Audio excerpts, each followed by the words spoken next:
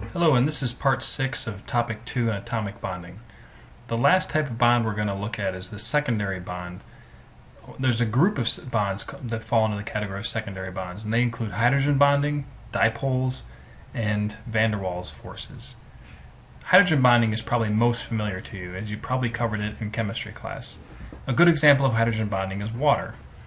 The water molecule consists of one oxygen atom and two hydrogen atoms. Because of the covalent bonding and the bond directionality associated with covalent bonding, a water molecule consists of a negative charge on one side of the molecule and two positive charges on the other side of the molecule. The result then is that this water molecule will be attracted to the negative portion will be attracted to the positive portion of another water molecule. For this reason, water boils at a very low temperature because it's easy to break these secondary bonds. But on the other hand, if these secondary bonds didn't exist at all, then water would boil off of our Earth long ago, and we wouldn't exist.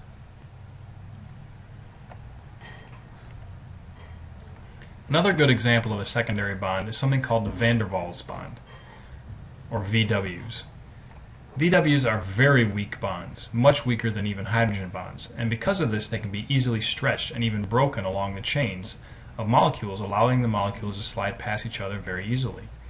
This is why polymers are so flexible and ductile. Polymers are made up of long chains of molecules, of atoms. So for example, here's a long chain of carbon atoms with small hydrogen atoms and small chlorine or larger chlorine atoms sticking off the sides.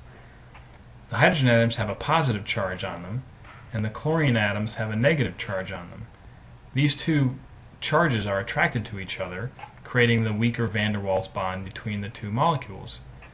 It's easy to stretch these bonds, which means that molecules made out of long chains like this have low elastic moduli.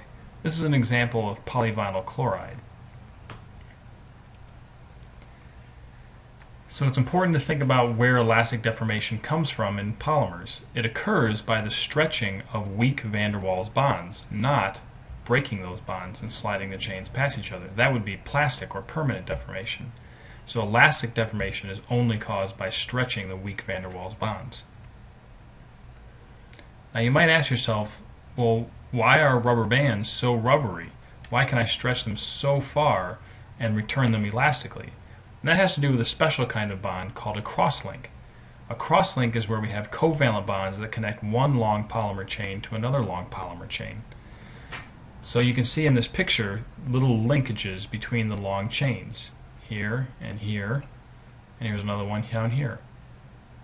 As I apply a stress to these molecules, the molecules line themselves up with the direction of the stress, but the crosslinks prevent the chains from sliding past one another.